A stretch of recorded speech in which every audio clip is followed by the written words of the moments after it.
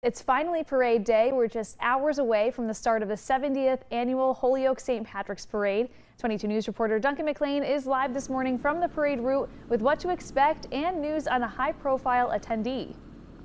Yeah, Kaylee, we're live here in Holyoke from the Kmart Plaza where the parade will step off just 4 hours from now. The excitement is building as Western Mass gets ready to renew this decades-long tradition and as we at 22 News prepare to celebrate 70 years working for you. Things all kick off at Wyckoff Country Club this morning with the Ambassadors Breakfast, where the parade committee will honor U.S. Ambassador to Ireland Claire Cronin with the Ambassadors Award. The award is presented annually to a person who has worked to promote the relationship between the people of the Republic of Ireland and the people of the United States. Ambassador Cronin grew up in Brockton, Mass. and served for several years in the State House of Representatives and was the first woman to serve as House Majority Leader. She was appointed as ambassador to Ireland by President Biden in June 2021.